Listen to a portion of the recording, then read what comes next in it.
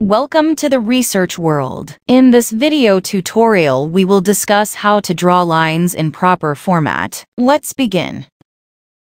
Most of the people draw lines by holding Shift key with negative key.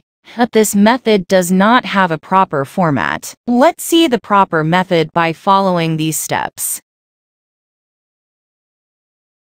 First of all, select the headings or subjects where you want to draw the lines.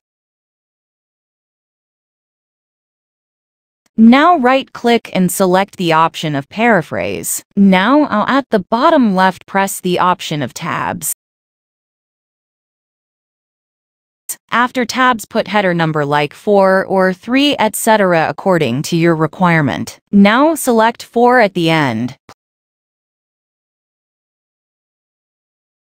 Place your cursor at the heading's end and press Tab key. In this way, you can draw lines in proper format for all subjects. Hopefully, it will help you in your assignments. Thank you for watching.